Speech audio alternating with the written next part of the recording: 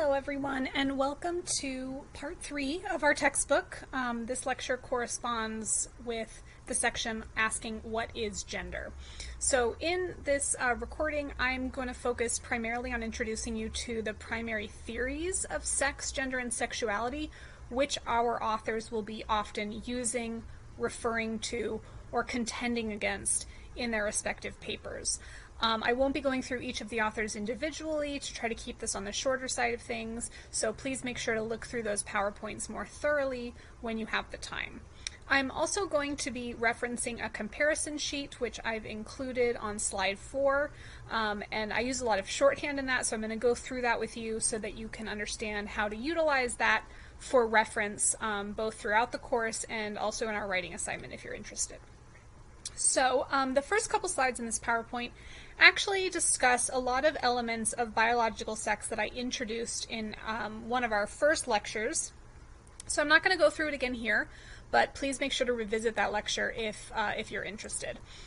So again, we're noting here the difference between the concept of biological sex from the concept of gender, which we're understanding here as something that is at least more culturally constructed, socially constructed, if not the same as sex, right? So the idea here is that we can understand sex and gender as two different things, right? Where one is connected to our biology and the other is connected to culture, or as we'll see with some of the later theories of sex and gender, that perhaps both of these things are socially constructed, right? So we're at least breaking away from the idea that gender has anything to do with biological sex, even if biological sex is, or even if our sex does happen to be tied to our biology, right? So we're at least understanding gender in this different way. And the reason that we want to understand gender in this way is because the way that we use that term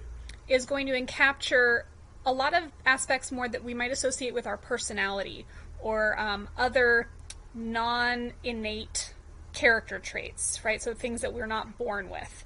And the reason that we understand gender is this way is because when you compare notions of femininity and masculinity in different cultures to one another, you can see that they're radically different, right? So in other cultures, especially cultures who maybe perhaps speak what we call the Romance languages, right? So France, Spain, Italy.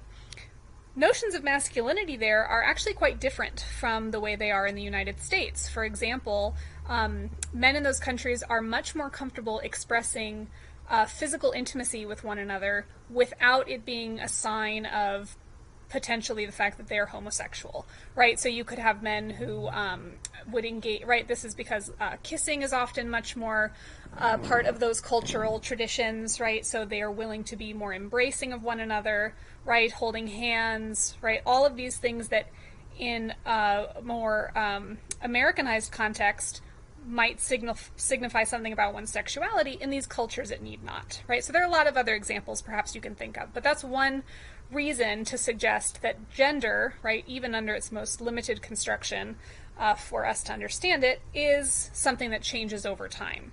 We can even compare, two moments of time in the same culture, right? So notions of femininity in the United States in the 1950s versus the 2000s, right? So what it meant to be a woman, what it meant to be feminine was very different than it is now. You can even see this in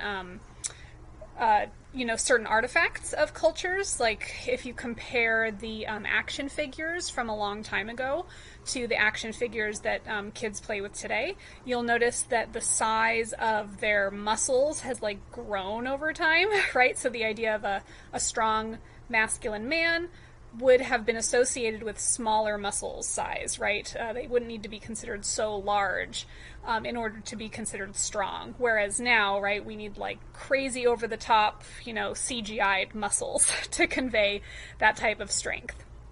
So again, maybe we can think of lots of different examples, and all this means is that gender is something that can be different than what one's biological sex is, right? And this is important to understand because a lot of individuals who fall outside of the sex and gender binary are often judged with normative terminology, right, to say that they are less than, right, what we consider to be quote-unquote normal natural, or right, right? So it ends up being used as a criticism of them if they don't fall within those strict views, and so that's why we want to broaden our view.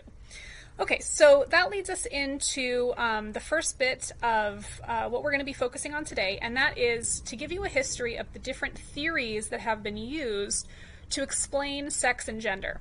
Now, what these really are four main categories of theories, because there are lots of individual theories. Again, I'll talk about those in the comparison chart, but just so you get a sense of what these ideas are and how they're supposed to be used, what we mean by a sex or gender theory is the same way we use theory in science, right? So this is a way to describe, predict, and explain relationships, right? So we don't just want a theory that describes reality as it currently is, right? Because as we just discussed, some of these things change.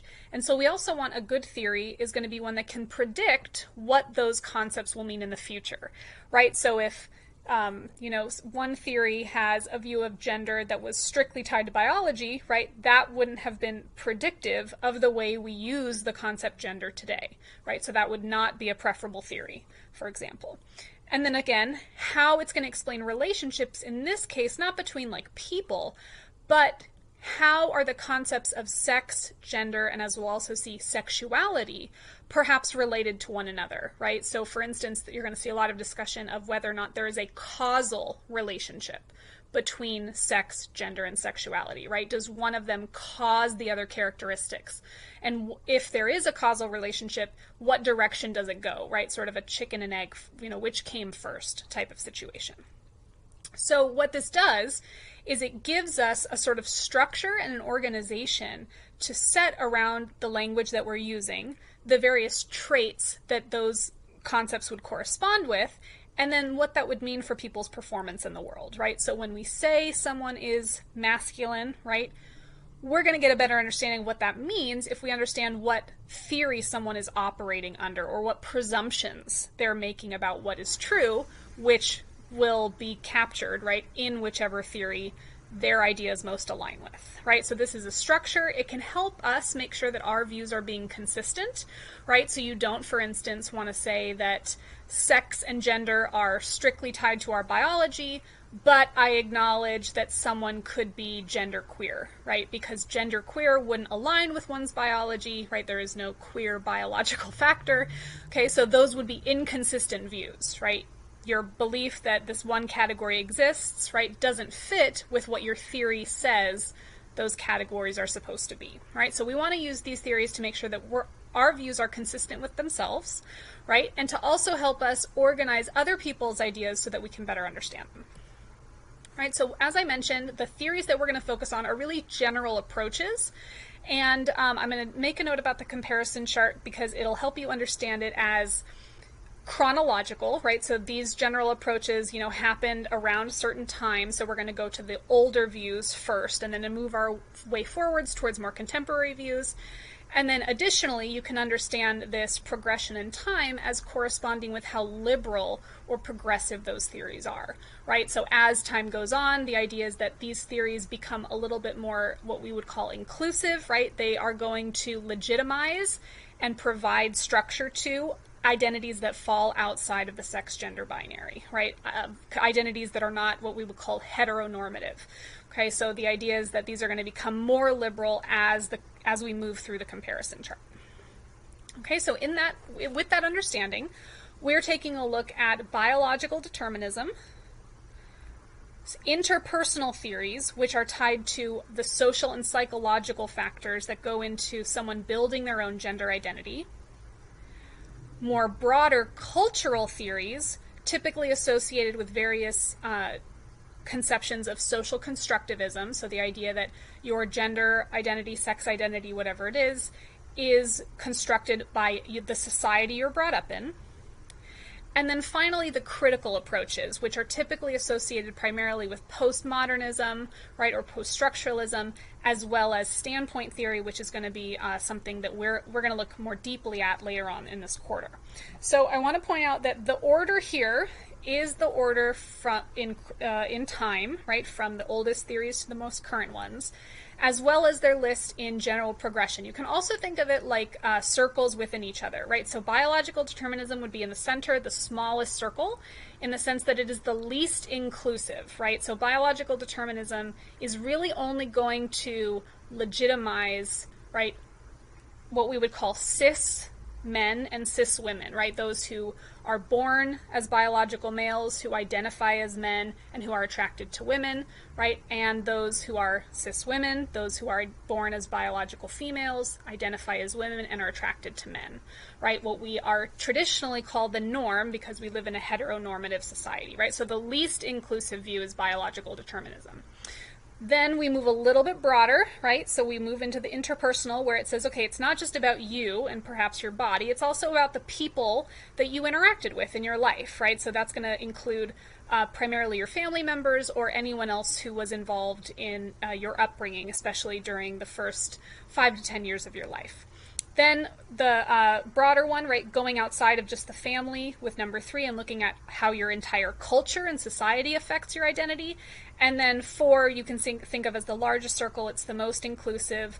And there's a lot of really important points there that we'll talk about. So I'm going to go now to the comparison chart for you. But just so you know, there are detailed, right, more complete explanations of these in the following slides. Okay, so I'm going to zoom in a little bit. So just so you know, you can see here that this is unfortunately not in the right order. So if you just switch the interpersonal and cultural, just flop those two, then it'll be in that progressive order. I'm sorry that I didn't think of that when I made this chart. Okay, so we're going to start here with the biological approaches. Okay, so again, this is a general approach. The specific theories that take this approach tend to be naturalism and essentialism. A lot of these tend to rely on one another. Naturalism is more the metaphysical idea about, where truth comes from, right? So we're going to be getting a naturalistic explanation, something that is defined by quote-unquote nature, right? Not something that is made or altered by human agency. And this, again, is going to be tied to views of essentialism, but essentialism is more the metaphysics of identifying the object, right? So the essence of something is going to be, right, the core of how you define what it is. And of course, this is tied to naturalism because the essence of sex, gender, and sexuality are going to be seen as something that is determined by nature. Okay, so you can see that I have, for each theory, right, or each approach, up here at the top we have how it understands sex, the concept, how it understands the concept of gender, how it understands the concept of sexuality, and then of course, as I mentioned, the relationship between all three. And so to save space, you can see I've abbreviated S for sex, G for gender, SY for sexuality, right? So please just keep that in mind as you note my shorthand throughout. Okay, so as I mentioned, right, biological approaches think that sex is fixed, meaning that it's not something that it can be changed, right? It's whatever it is at the moment of one's creation, right? However you envision that, right? Although with naturalism, of course, it's going to be through evolution, right? So however those factors are determined, right, by nature, that's how they will remain. They're not capable of change throughout one's life. And so because of this, we have, unfortunately, an incorrect understanding of naturalism here, in that biological approaches to sex and gender typically only assume that there are 2 biological sexes, male and female, and that these 2 things are opposites. But of course, as we already know, these are not the only 2 biological sexes that are possible.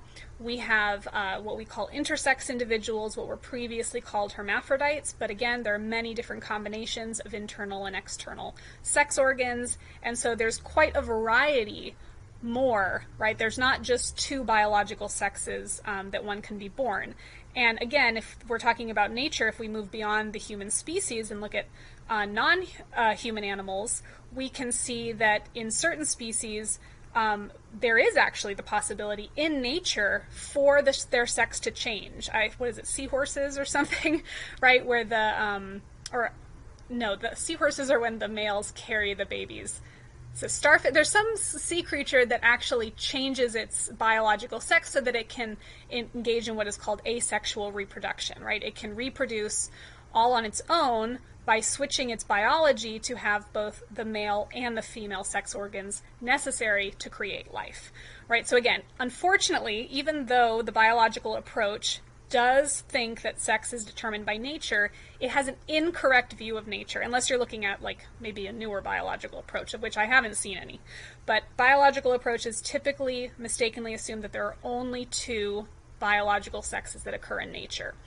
And they're going to maintain what is called the principle of coherence, which means that your sex is going to causally determine and be identical to your gender, and they assume a heteronormative form of sexuality, meaning that the quote-unquote correct sexual orientation is to match these opposites together, right? They consider this to be a quote-unquote natural pairing, although again, this is an incorrect understanding of nature. There are many species of animals, including humans, who engage in same-sex behavior, right? So this is, again, unfortunately based on an incorrect understanding of nature, but this is the view nonetheless, and is probably the one you grew up learning about, right? Again, heteronormative, this is the norm that we live in, is the biological approach, the most limited of them. So because of this principle of coherence, there is really seen to be no difference between sex and gender, right? So when you hear those terms used interchangeably, you're probably dealing with someone who maintains one of these theories under the biological approach, right? And so your sexuality is simply a property of your gender, right? It's a facet of being a woman that you're attracted to men, right? It's a facet of being a man that you're attracted to women is the idea.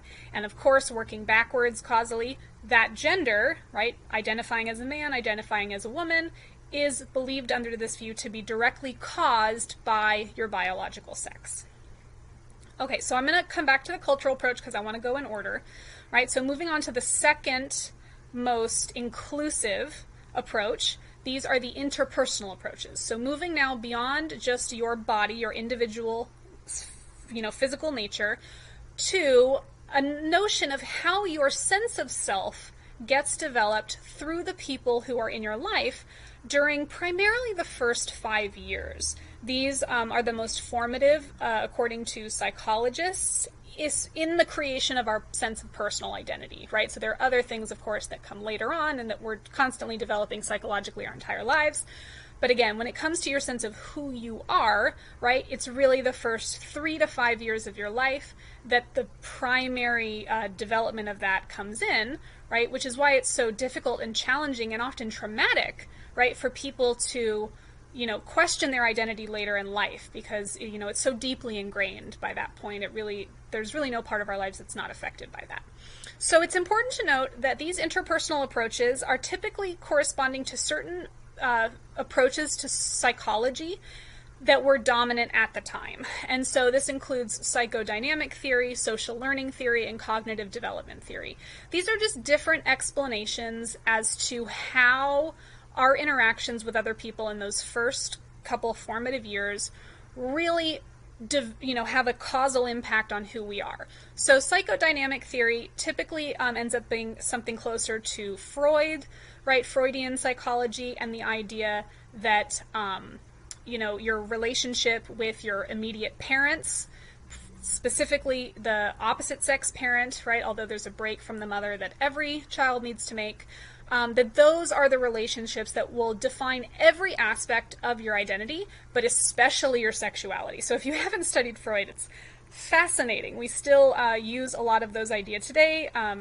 He thought that, the reason that women, or those who identify as women, are attracted to men is because they had what he called penis envy, right? And so there are these other interesting facets that have to do with Electra and I'm blanking on the other one, right? These sort of Greek names, but these complexes where someone is in love with their parent of the opposite sex because they didn't make the right transition, right? They didn't learn how to redirect that attraction to someone else. So there's all these really interesting ideas here, but the problem, of course, is one that none of these theories talk about sex at all, or our biology, and if we know anything, especially about modern psychology, we know that most of the stuff that happens with our mind is a combination of biological factors and environmental factors, right? So, if you experience depression or anxiety, that could be as a result of your environment and your circumstance, and or it could be a result of a chemical imbalance that you have, right? Or some other mental challenge, right, that you're dealing with. Perhaps, bipolar disorder runs through your family, right? Or major depressive disorder, right? So we have those biological elements and our environmental ones. But unfortunately, these interpersonal approaches didn't give any account of our biology, and they didn't really talk about biological sex at all. The only sex they were interested in was our sexuality and our sexual encounters, right? So a lot of it was engaging in our actions, which is why those theories don't focus on sex. So we just have a not applicable here. But they did give a much more generous understanding of gender. So here I have sort of two different approaches that you can find in these respective theories. Just to mention, social learning theory is the idea that, again, your society you're going to sort of mimic or copy other individuals who are prominent. That could be adults that it could be people on TV, right? So anyone that's sort of in your visible sphere, you will look up to and you'll model your behavior off of them. Cognitive development theory, has to do with kind of laying out the steps of how our gender identity is constructed over time. There's a number of these different theories. If you're ever interested in them in more detail, I can share some notes with you about that. But the basic idea was that we engage in certain play with other individuals, which sets up certain rules, certain sort of norms and codes that are sort of embedded in us over time, with which we sort of build this construction in our head of what it means to be X, right? What it means to be a man, what it means to be a woman, right? And so what's interesting about these interpersonal approaches is that they allow for a lot of variety, right? Because our environmental situations are all different. And so because of this, as I was mentioning, their view of gender is going to be a much more liberal, in that they're going to say that gender is not biologically determined, but is socially constructed. And because of that, we have the two binary notions of gender, as well as other possibilities, right? They kind of leave open the idea that, right, there could be other views, but unfortunately in some of the early, especially psychodynamic theories of Freud, if you fell outside of the binary, that was typically viewed as being the result of some sort of trauma or error as you were making your progression or developing your sense of gender identity. So while they acknowledge a greater variety of gender identities, they're not normatively valuing them in the same way, right? Masculinity and femininity are still going to be seen as positive associations, whereas if you fall outside of that, they're going to see that as quote-unquote something being wrong, right? Something went wrong in your development. And this is, again, tied to sexuality. So we have two different models here, right? So one is that your gender determines your sexuality, right? So the causal relationship is going this way. And these other views are the idea that your sexuality influences your gender, right? So the causal relationship just goes the other way. And so again, overall, they're going to have the same ideas about gender as being socially constructed, as well as sexuality. But even though sexuality is unfixed, right, meaning that you could, it's not going to be determined by your nature, that doesn't mean it's fluid. So that doesn't mean that it can change all the time. So it's not going to be fixed on your nature, which allows, at least for homosexuality, but is not going to be considered fluid, and that they're not going to say that you can change your sexuality over time, right? Which some of the more progressive theories will allow for. Right? So an example of gender being the foundation of one's sexuality, right, is the idea that, you might identify a certain way, right? Let's say you identify as being particularly feminine, and if the social construction of your femininity is such that feminine women are meant to be with very macho men, then that will generate an attraction for you towards very masculine men. But if you were a very feminine woman that grew up in a different society, right, different cultural norms, and very feminine women were meant to be with very effeminate men, right, or something that is less associated with the machismo sort of notions of masculinity, right? So a less aggressive form of masculinity. Well, then that would generate a different sort of level of attraction for you, right? So again, it's unfixed and it allows for many possibilities, but it's not fluid. It can't change over time. This other causal direction, right, saying that your sexuality determines your gender, is such that, okay, let's say you are a heterosexual, so you are a particularly feminine woman, right, and in your society, the kind of men you're attracted to, right, or sorry, I should start with your sexuality. So you are a heterosexual woman in this case, and you are attracted to, let's say, macho men, right? So if the macho men in your society are attracted to very feminine women, you might perform a gender or, cultivate a gender that is especially feminine, right? So the idea is that your gender is serving a role here to attract the person that you're interested in, right? So gender here is then just a reflection of your sexuality, which is really interesting, right? So lots of different views on which way it goes that have some interesting implications. All right, so going back up again, this is our third most liberal view. These are the cultural views. So again, expanding a little bit beyond just the people in our immediate sphere and looking at the larger society, right? Every single message that we get from society about what sex and gender are. And here, you'll notice that these theories don't have much to say about sexuality, and this is really interesting. I'm not sure if it's because they don't think society comments on sexuality. I think they absolutely do. Or if their focus more is here just on other aspects of your identity. I'm not really sure, but these theories don't have anything to say about sexuality. They apply mostly to your sex and gender identity. And so these views are social constructionism, anthropology, and social interactionism. And these just tend to be, again, different ways of approaching how they account for these views. So in a social constructivist account, right, we're taking the entire society and understanding how that society defines or has constructed a sense of what it means to be a man, what it means to be a woman, and so on and so forth. Anthropology is more at looking at how these views have evolved over time and accounting or giving an account that can sort of explain this evolution, right? So not one that's so fixed in time. Social constructionism, on the other hand, is very much fixed in time. Social interactionism takes in a little bit more of the interpersonal account, right? So how do our interactions within that society, right? So sort of adopting a little bit of both. So again, different ways of all accounting for how our cultural experiences, our societies, those places in which we are born and raised, those experiences, how they form who we are. So there are two different approaches to this. One of them assumes the sex-gender binary, so it's a little bit more of a limited view. This definitely is more with anthropology, right, because these views have been around for so long, right, and were much less inclusive the farther back in time we go. So they thought that sex was fixed, determined by nature, right, that male and female were universal differences, right, that these can be found, anthropologically speaking, in every major culture. Now, what is interesting, though, is that even in cultures that assumed the sex-gender binary, there are instances of there being more than two genders, right? So even though having only two genders only two sexes seems to be a universal fact of history, right? There is a gendered difference going back through history as well, meaning that in some cultures, I think I mentioned this before, there is a third gender.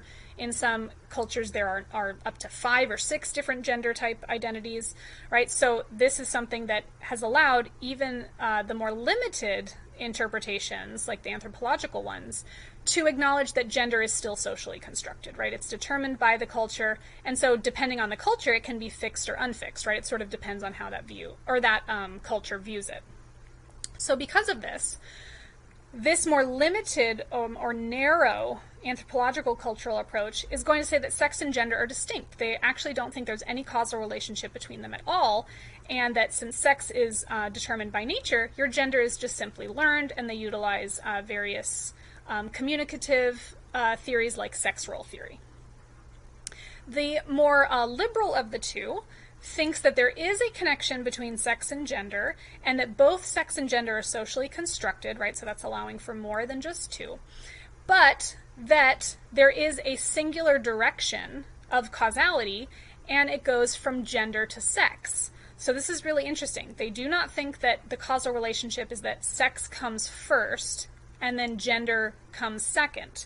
Social constructivists think that the existence of concepts of gender actually determines and makes us project onto the body things that we consider to be reflections of one biological sex, right? So this has to do with the idea that, because we are socialized to have certain concepts of femininity, right, as being particularly soft or weak or fragile, then we will actually impose those characteristics onto the bodies of other females, right? So we will hold, young infant girls differently than we will hold young infant boys. We will speak to them in different tones of voice. We will allow them to engage in certain types of activities and scold them for not engaging in the right activities, right? And so the idea is that we actually do this like reverse normalization, where we start off with our socially constructed idea of gender, and then we impose that on nature and act as if it was always there, right? So that is going to be the view that is held mostly by the authors that we see this week, right? This social constructivism, which really takes this more liberal conception, right, where we have to talk about there being a connection between gender and sex because our concept of one influences our concept of the other. But we just need to be aware that because these views are socially constructed and societies change, so too those concepts can change. Okay, and so this leads us to our last set of approaches, the critical approaches. And so this includes things like standpoint theory, which we're going to see when we get to our section on epistemology, postmodernism, or as I mentioned, it's sometimes known as post-structuralism, and queer performative theory. And so here, too, we have a sort of separation of sort of two strains of thought on how to view sex, gender, and sexuality. But one of the things that all of these have in common is that they take the most liberal approaches to all of them, right? And they especially take the most liberal approach to the relationship between sex, gender, and sexuality in that they don't think there's a connection at all, right? And so according to this first row here, the separationists, right, they're going to say that these things are not causally connected, they just happen to be housed in the same body, right, in the same person. And so because of that, we can talk about them, relating to one another, but there really isn't a causal relationship. Whereas this mutual dependence approach is going to say that there is no coherence, they're completely unfixed, and instead depend on mutual social construction, meaning that they're all sort of developing independently at the same time. And so because of that, in our minds, we conflate them and we confuse them as being connected, but really they're not.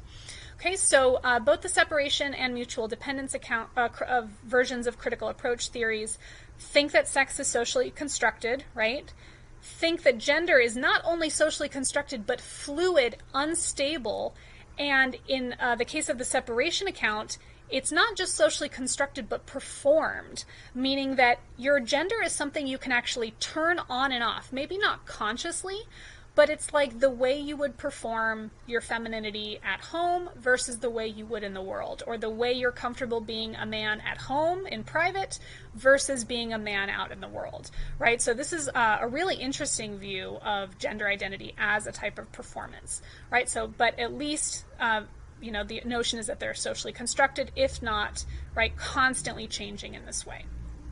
Sexuality here is again going to be unfixed, diverse, and then in the case of separationists, they're going to say fluid, right? Meaning that our sexuality can change. This often has to do with the fact that they think our gender identity is performative, right? So because you're performing in a certain way, you might also, right, perform your sexuality or engage in different sexual preferences, right, depending on the situation.